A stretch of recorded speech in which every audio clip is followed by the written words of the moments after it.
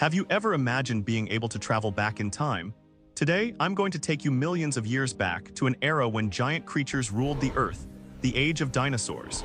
Join me in exploring this mysterious and magnificent world. Let's get started.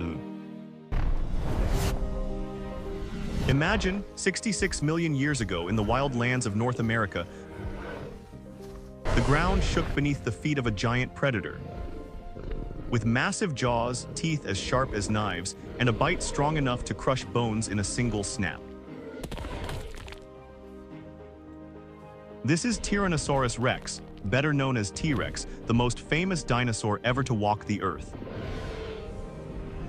With the proud title of Tyrant Lizard King, T-Rex has long been viewed as the ruler of the dinosaur era. But is this title entirely deserved, or just the result of movies and human imagination? T-Rex appeared at the end of the Cretaceous period, about 66 million years ago. It was about 12 meters long, over 4 meters tall, and weighed nearly 9 tons. Its most remarkable feature was its incredible bite force, the strongest known among terrestrial animals, estimated to reach up to 6 tons of force. But is size and strength alone enough to become a king? Because out there were also formidable competitors. Let's talk about Spinosaurus, the longest meat-eating dinosaur known.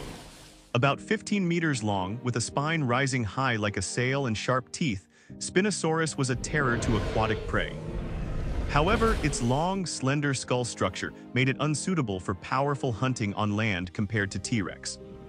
Or Giganotosaurus and Carcharodontosaurus, the giants from South America and Africa.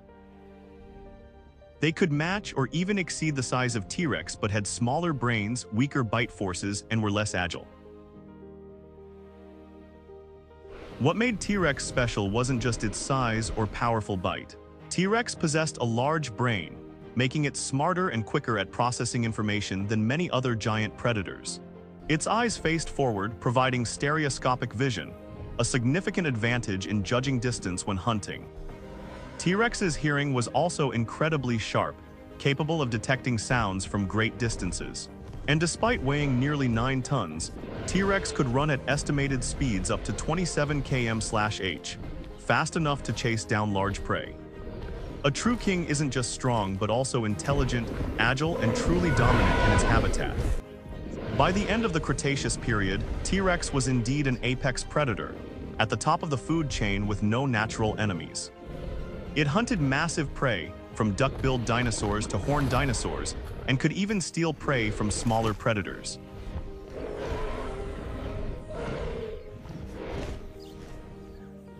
So was T-Rex truly the king of dinosaurs? If we define king as not just the largest, but as the most effective, comprehensive predator genuinely ruling the world it inhabited, the answer is yes. T-Rex wasn't the largest dinosaur ever, but it was the most powerful and intelligent predator of its era, a symbol deserving of the title Tyrant Lizard King. Loudspeaker, what do you think? Is T-Rex truly the king, or is there another species more deserving? Leave your comments below, and don't forget to subscribe to explore more fascinating stories about the world of dinosaurs.